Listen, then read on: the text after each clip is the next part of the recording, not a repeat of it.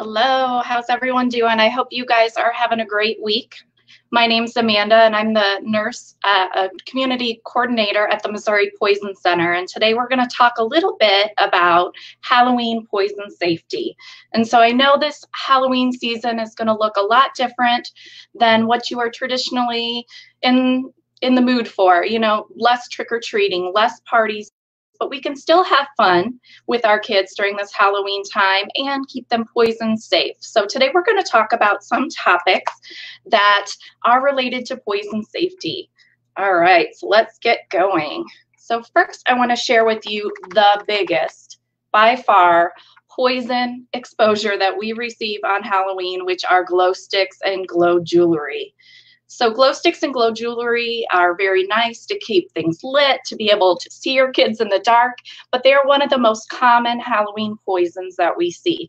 Now, they are very low risk items, so we shouldn't be too alarmed if a puncture or an exposure happens, but they can be a little irritating to the eyes and the mouth.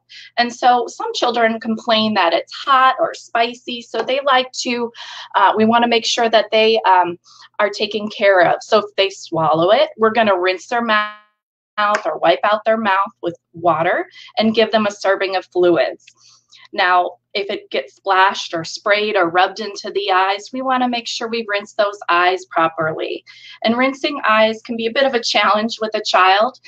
Sometimes you need to do that in the bathtub or with a cup of water or with a sprayer, and that's all fine to do. And if you need further assistance with any exposure or concern related to a glow sticks, we always encourage parents and caregivers to call the Poison Center directly for that expert medical advice. And our number there is 1-800-222-1222. All right, and so moving on from the most common item, here's another item that we often will see exposures with during Halloween. Oops, and that is face paint and face makeup. Gives us a really cute little costume idea. It's less obstructive than masks that go over the eyes. But we want to make sure that our face paint and our face makeup is mostly considered non-toxic. You're going to look for that wording as well as look for the wording safety tested on the label. Just an extra precaution for that sensitive skin because there is a risk of skin sensitivity and allergy reaction, especially on the face of young children. So a good way to kind of prevent that is to do a skin patch test. And so you're going to apply that small amount of makeup right here on this inner arm, which is a very similar skin to the face. And if the product burns or causes any irritation, you want to get it off the skin really well with soap and water and then not use it on the face during that Halloween night. But if you experience no reaction after 30 to 60 minutes, you can use the product safely on that child according to the package directions. So just again, look for those words of safety tested. Do that extra step in that skin patch test to make sure that children's skin is kept, free from any irritation, and then you'll have a better Halloween as well. All right. The next poison that we see in terms of poison for Halloween is dry ice. And dry ice is just as it is. It's ice that is very, very cold. We see temperatures of about a negative 110 degrees Fahrenheit, which can cause serious frostbite and burns. And so we definitely need to make sure that dry ice is only handled with gloves and with the extra precaution of tongs or something to touch it. Never with your skin and never directly in contact. We want to also make sure that we're not applying it or using it in any drinks or cups because burns to the mouth and throat can occur if you have direct contact with those surfaces.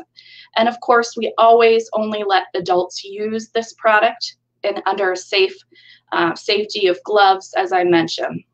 And then it also can off-gas. So we want to make sure that we're going to use dry ice in only areas with really good ventilation. So make sure it's in that outdoor party or somewhere with a window open. We also want to take care when we transport it in our car, especially if you're going any long distance, to make sure that the car itself is ventilated, because we don't want that tight confined area to cause any concerns if it's not properly sealed. All right, so dry ice is fun, but definitely one we want to be careful with in terms of its safety in children. All right, the best part of Halloween is all those treats that we receive. And maybe this year your trick-or-treating might be a bit different, but we always encourage parents to inspect the candy. So we always say, before you eat, inspect your treat.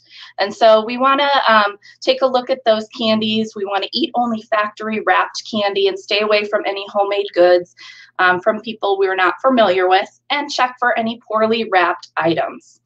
And then we always say that the best way to avoid sugar meltdown is to kind of actually bring some pre-inspected candy along with you if you're going out for a little event or gathering. You want to bring your own candy so you can make sure that that pre-inspected candy is what they grab instead of the Halloween box or bad candies directly as well.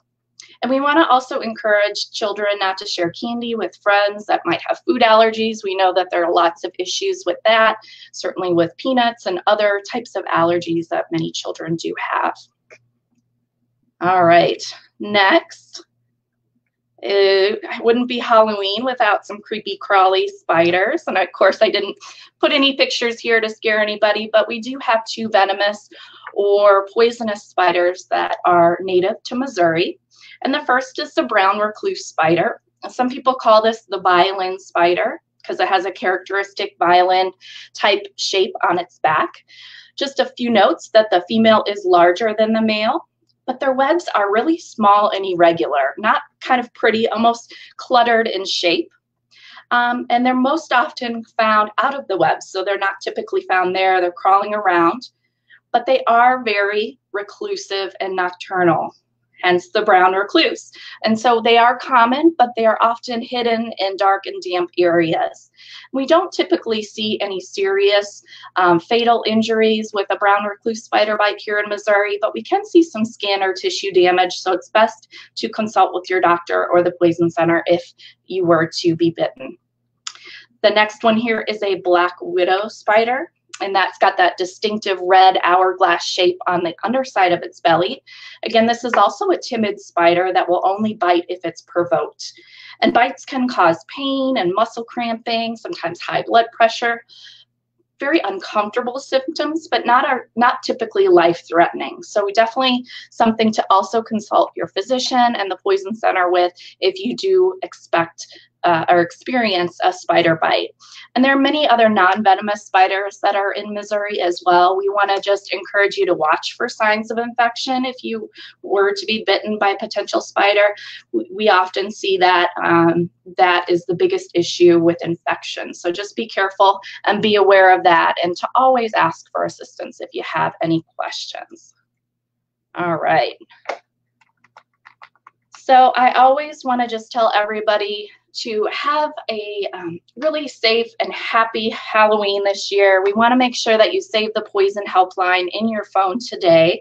So I'd love for you to take out your phone right now and put in the Poison Helpline or the Missouri Poison Center, and it's 1-800-222-1222.